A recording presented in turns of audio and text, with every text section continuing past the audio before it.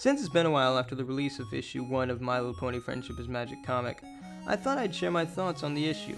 I'll cover story, art, nods to the fandom, and more.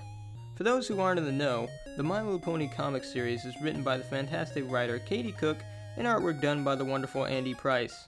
The comic hits off a short time after the end of Season 2, but before the events of Season 3. Queen Chrysalis is at it again, only this time she's knocking right at the main six's front door with an attack on Ponyville. With Celestia MIA, it's up to the main six to fight off the changeling invasion.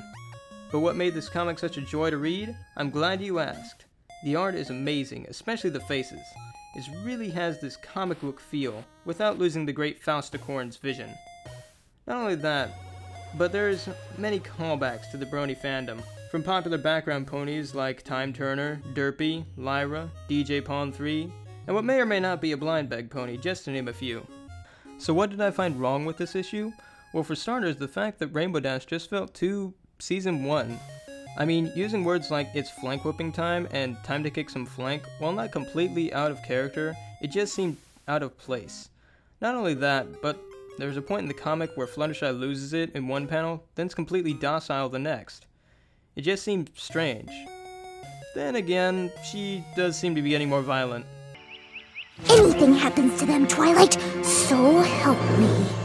Honestly, I loved this issue, and I can't wait to read the rest in the series to see where the story goes from here, with recent comic covers hinting at something huge. I hope you enjoyed my review of issue 1. If you found something I missed or would like to share your own thoughts on the issue, comment down below.